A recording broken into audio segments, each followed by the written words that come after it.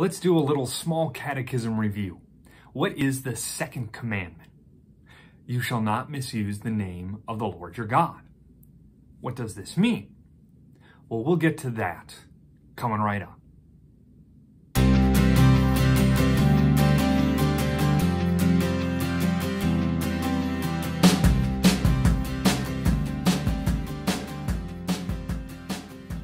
Hey there, St. Paul family, and whoever else happens to be watching. This is the day that the Lord has made. Let us rejoice and be glad in it.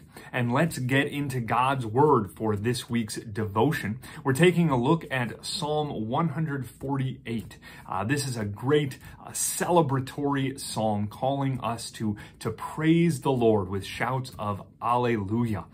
So I invite you to go check it out for yourself. Pause this video, open up your Bibles or your Bible apps, and go ahead and read Psalm 148.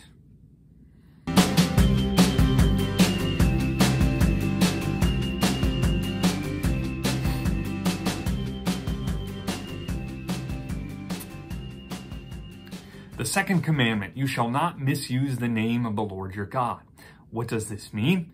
We should fear and love God so that we do not curse, swear, use satanic arts, lie, or deceive by his name.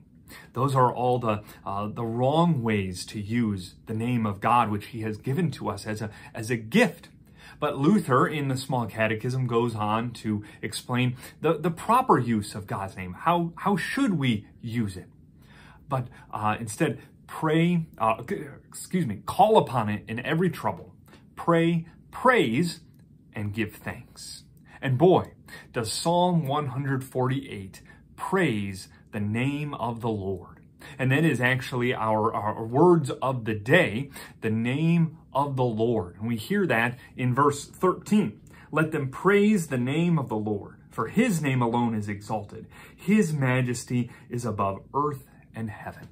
And in Psalm 148, all of creation is called on to praise the name of the Lord, from the heavenly beings, the angels and the heavenly hosts, to the sun, moon, and stars that are set in the skies, to the creatures in the sea and in the sky and on land, to even the weather, and to inanimate objects like mountains and hills and trees.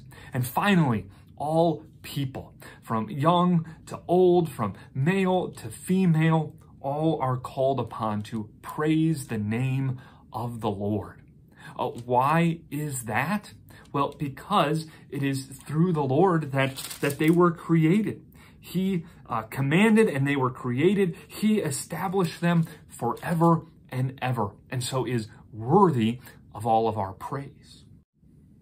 But creation isn't the only reason we should call on the name of the Lord, because in Jesus, God has also become the world's Redeemer.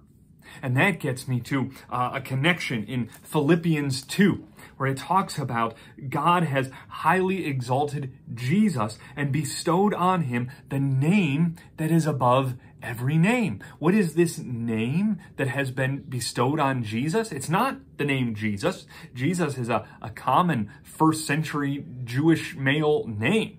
That's not the name that's talking about here.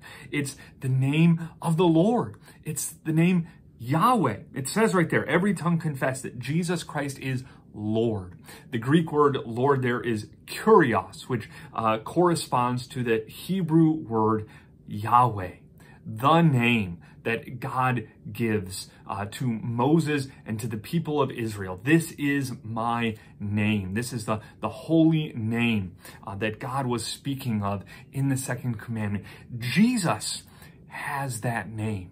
And so Jesus is worthy of all of our praise. Why does Jesus have that name? Why is he worthy of all of our praise? Well, because he has humbled himself to become part of his own creation. He was willing to be killed at the hands of his created people. He took on the curse of the entire creation, the curse of sin that all of creation was subjected to.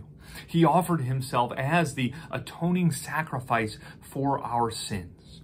And now he is victorious, risen from the dead, ascended and glorified on high next to God the Father at his right hand.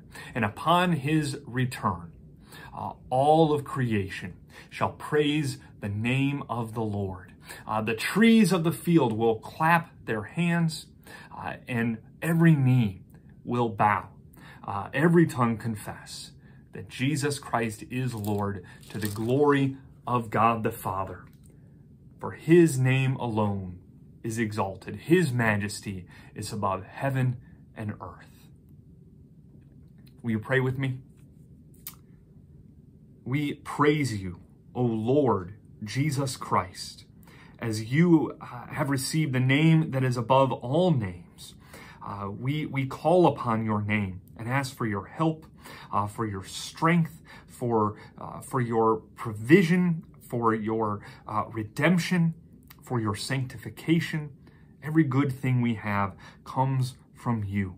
And may all creation join us in praising your name. Alleluia. Amen.